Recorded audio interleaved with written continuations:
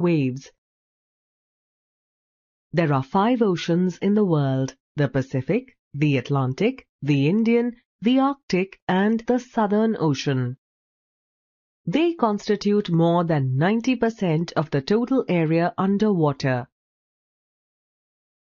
Pacific Ocean.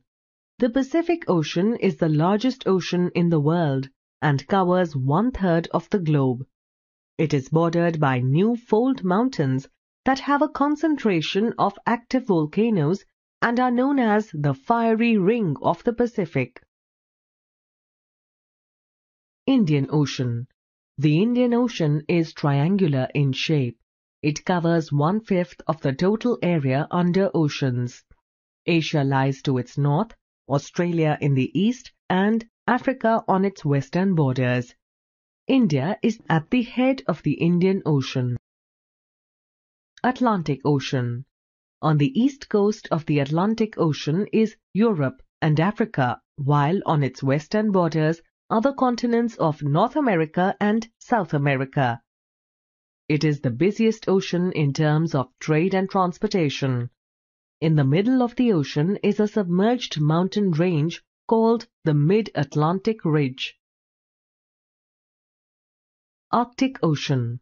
The Arctic Ocean is the northernmost ocean. It lies north of North America, Europe, and Asia. Located inside the Arctic Circle, it remains frozen for most part of the year. The Southern Ocean surrounds the continent of Antarctica and is formed by the merging of the Pacific, Atlantic, and Indian Oceans. Ocean water is constantly in motion.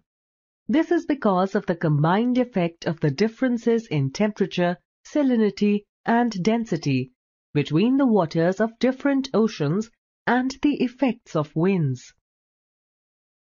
Waves are formed when winds blowing over vast expanses of ocean water cause the water particles to move up and down.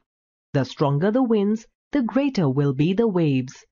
The top of a wave is called crest and the bottom is called trough. The southern hemisphere has more water than land. It is called the water hemisphere. There are mountains under the oceans known as submarine mountains, for example, the island of Mauna Kea in Hawaii. Enormous tidal waves such as tsunamis can be very destructive. Tides. The sea level rises and falls throughout the day and night due to the strong gravitational pull exerted on the earth by the sun and the moon. These periodic changes in the water level are called tides. When the water flows into the land, raising the level of the ocean, it is called the flow tide. When the water recedes, exposing parts of the shore which are covered under water during flow tide, it is called the ebb tide. Twice a day, the flow tide reaches a high point called the high tide, and similarly, twice a day, the ebb tide reaches a low point called the low tide. So in a day, there is a high tide followed by a low tide about 6 hours later. Then a high tide again after another 6 hours, followed by a low tide after 6 hours. When the sun, the earth and the moon are in the same line, the highest high and low tides occur because of the combined gravitational pull of the sun and the moon on the earth. These are called spring tides. They occur every full moon and new moon days. When the sun, the moon are at right angles with the earth, the gravitational pull of the sun and the moon are at their weakest. We then have low high tides and high low tides, which are known as neap tides.